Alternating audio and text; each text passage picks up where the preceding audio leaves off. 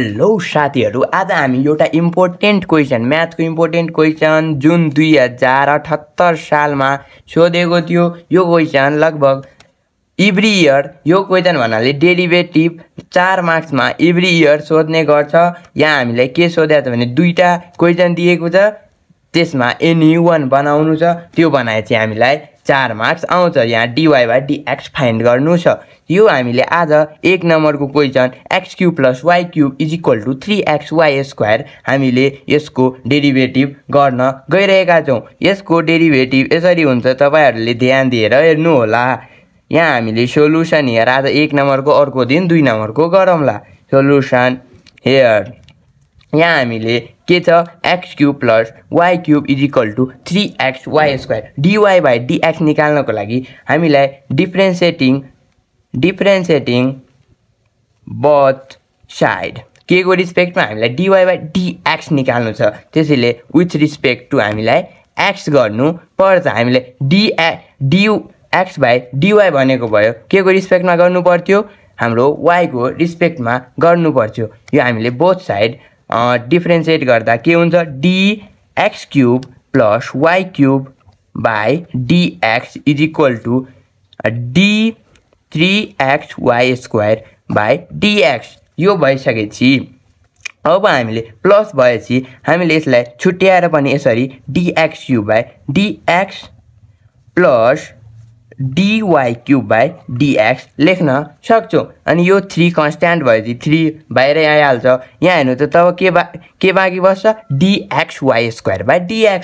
तर dx y into यो के नभएपछि मल्टिप्लाई हुन्छ d3xy² /dx। 3 त कन्स्ट्यान्ट छ, यो बाहिर आइहाल्छ। दुईटा भेरिएबल छ के को फर्ममा मल्टिप्लाईको फर्ममा। त्यसैले हामीले मल्टिप्लाई वाला रुल लगाउँछौं। यो रुल के हुन्छ भने दुवैलाई एकचोटी एउटालाई डेरिभेटिभ गर्ने र एउटालाई त्यतिकै लेख्ने। यहाँ हेर्नु कसरी x dy² /dx एकचोटी हामीले y लाई डेरिभेटिभ गर्यो प्लस गरेर, फेरि एकचोटी अब y² लाई त्यतिकै राखेर dx/dx यसरी डेरिभेटिभ गर्नुपर्छ मल्टिप्लाईको फर्ममा भएपछि। त्यो गरिसकेपछि अब तपाईहरु हेर्नु त dx³ /dx यानी यहाँ कुन रुल लाग्छ डेरिभेटिभको, यहाँ हाम्रो पावर रुल लाग्छ। अब पावर रुल के हो, यहाँ पावर जति छ त्यो लेख्ने सुरुमा, अनि यो भेरिएबल लेख्ने, अनि जति पावर छ त्योमा 1 घटाइदिने। त्यो गर्दा कति हुन्छ 3x² हुन्छ प्लस। अब यहाँ हेर्नु त dy³ /dx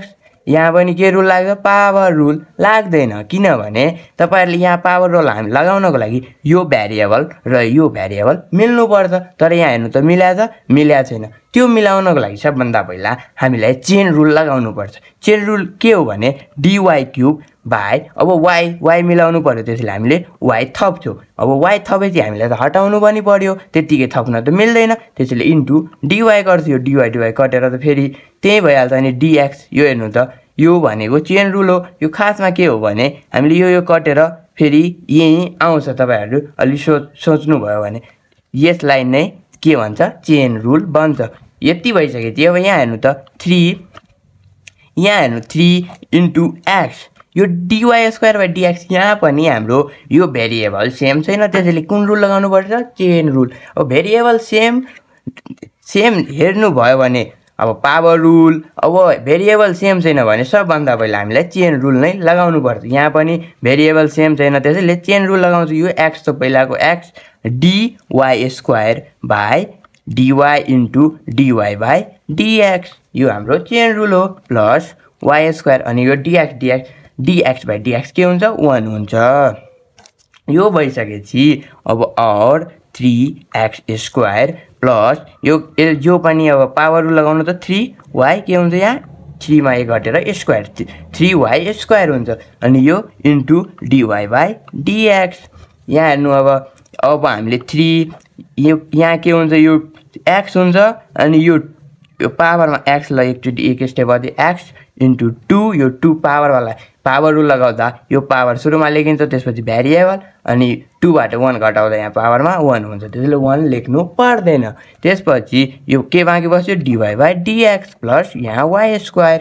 यति भइसकेपछि अब हामीले यो 3 ले यो भित्र मल्टिप्लाई गर्छु, यो साइडको त्यस्तै लेखौं 3 नत्र यहाँ हेर्नु त 3 दुवैमा छ हामीले त्यो भन्दा राम्रो 3 कमन लिदियो कमन लिदा 3 कमन लिदा x स्क्वायर प्लस यहाँ के बाँकी बस्यो y square by dy by dx यो भइसकेपछि यहाँ पनि 3 अनि यहाँ 2xy dy by dx plus y square त्यो भइसकेपछि यो 3 3 कट छ अनि के बाँकी बस्यो x square plus y square into dy by dx अनि 2x बाइ यो 3 3 त यसरी कट छ यो 2xy dy by dx plus y square अब हामीले dy बाइ dx वाला टर्म एक साइडमा लेख्छौँ यहाँ y square by dy by dx अनि त्यसपछि यो माइनस यो यहाँ प्लसमा थियो यो साइड आउँदा यो राइट साइडबाट लेफ्ट साइड आउँदा के हुन्छ माइनस हुन्छ 2xy dy बाइ dx अनि यहाँ के छ y स्क्वायर